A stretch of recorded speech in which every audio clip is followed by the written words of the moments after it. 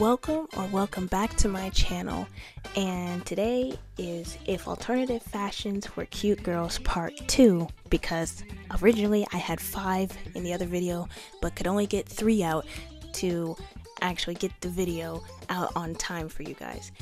And last time we did Kawaii K, Decora K, and Scene Kids, or just Scene. And I gotta say, you guys really liked that video. I'm surprised it got that many views in such a short amount of time. And I want to say thank you to all of you that actually watched the video and commented or liked the video at all. If you watched the last video, then you know that I got this video idea from Sona Draw Stuff. They do topics like this all the time, where they will talk about and draw characters that aren't human and turn them into a human or cute girls. And I see that it's a really popular idea, so I decided to take my own twist on it. Now, I'll put up the 2 sketches for the last 2 fashions that I was supposed to do in the other video, and also in the other video I did say that it was going to be streetwear and hippie. Yeah, let's get started. So first one, like I said, is going to be streetwear, and as stated by Wikipedia, it says that streetwear is a style of casual clothing which became global in the 1990s. It grew from New York hip-hop fashion and Californian surf culture to be encompass elements of sports, punk, skateboarding, 1980s nostalgia, and Japanese street fashion.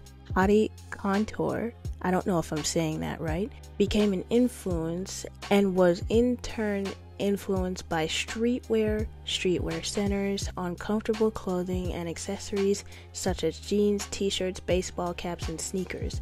So in short, this style is basically kind of like very baggy clothes. It's very tomboyish. If a girl is wearing it, it's very tomboy-like. It's like 90s hip-hop fashion, basically. And so I'm just drawing this girl with that on. I'm drawing her with very baggy clothes, a baggy sweater, and she's supposed to have a crop top on, but I'm not sure if you can really tell if she does. But I think I just made it a tank top instead. And so she's wearing a hoodie, a very baggy hoodie. She's wearing baggy jeans or just baggy pants, and she's wearing big sneakers to make herself make her feet look bigger. And she has a baseball cap with headphones, and her hair is back in a bun. And later I do add her hitting that grass, if you could call it. If you know what I mean, then you know.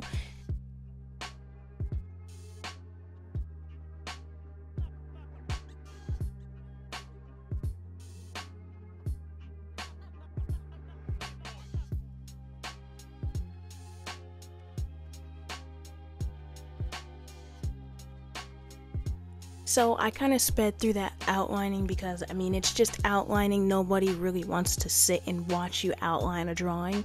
So we're on to the coloring now, and I kind of just went wild with the colors here. She has like this pink hair, and it's bright. And I know that usually clothes aren't this bright unless you buy them from certain places that specialize in that, but it's a drawing, so we're gonna leave it as that, even if it doesn't make sense. So her hair is red, her cap is blue, headphones are like a dark grayish black color, and her sweater is just gray. And I add red stripes onto the sweater and jeans, and I then the cuffs of the pants and the sweater are also red to kind of give more, I guess, red to the drawing, because it's only one spot where it's red.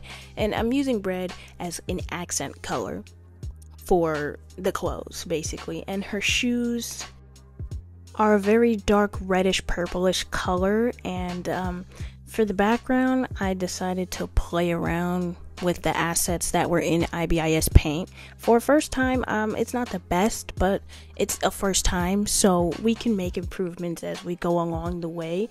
And later I end up changing her eyes to this light pink color because, you know, grass be getting you know what I'm trying to say. So just wanted to make it more accurate. And yeah, here she is. You can see all the changes that I have made to it and the grass in the background as well. And here is the other fashion, which is hippie. And as you can see in the sketch, I had two choices for shoes, but I ultimately ended up going with the sandals instead.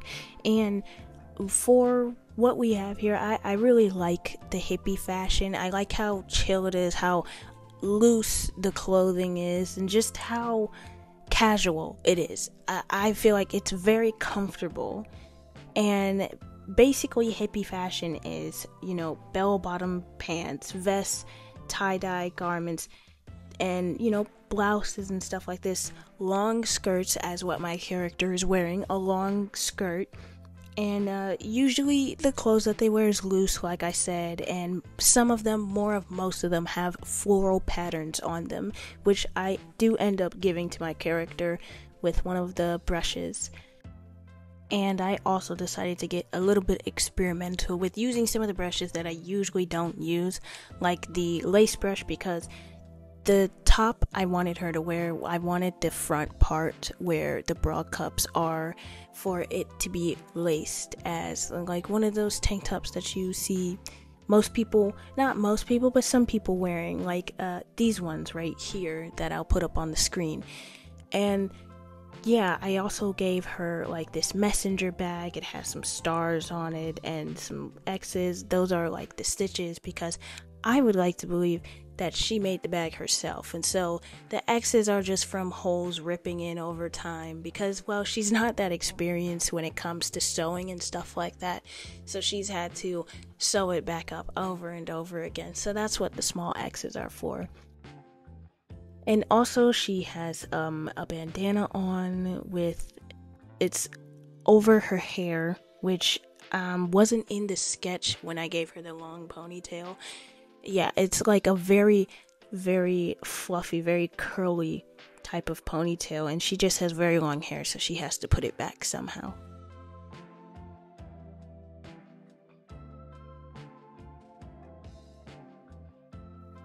I also gave her some earrings that I also like to believe that she made herself with like resin or plastic or something, and she put them on strings and then the hooks for your ears to make them earrings. And also she got this necklace from, I would assume, a thrift store or some type of cheap fashion store or something like that. More of a thrift store though. And the necklace is actually the evil eye necklace. It says the evil eye symbol has been found through thousands of years of history across cultures, including Latin America and parts of Asia. The symbol, most often depicted as 4 concentric circles in the shape of an eye, is used to ward off vanishes and evil intentions.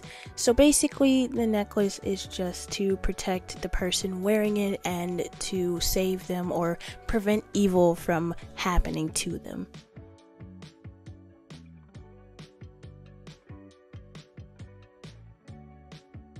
So now I'm coloring her, and FYI, I changed the color of the strap of her messenger bag multiple times because it just didn't look right. The blue stood out too much to me, and I really, really do like how the skirt came out though, with the floral pattern and a gradient, and the those lines on her skirt is supposed to be, they're supposed to be like a 3D type of thing, so basically they would come out a little bit like as small ruffles, I guess. And yeah, so I gave her sandals. Her sandals are like this peach color, the hairband is a dark green, and the skirt has a gradient. And her bandana, which I'm doing right now, her bandana has the iconic, well, bandana pattern. I'm not sure what it's called, but if I figure it out I will put it on the screen. And here she is. I really do like how she came out, especially because of the skirt. That's probably the main reason why I like it so much. Just the gradient and how well the colors are together. I really do love it, and I think I'm going to try and do this again in future drawings. So, out of all 5 of them, which one do you think is your favorite? I have to say, out of all 5 of them, my favorite is probably Decora, just because of how colorful it is and just how bright and pretty it is to look at. It may be an eyesore for some people, but I really like it. Thank you for watching. Thank you for all the support and views and likes on the last video. I really do appreciate it. With how my channel has been lately, I haven't been getting that many views and stuff, so I really do appreciate you guys actually watching the video and interacting with it. So thank you, and I'll see you in the next one. Bye.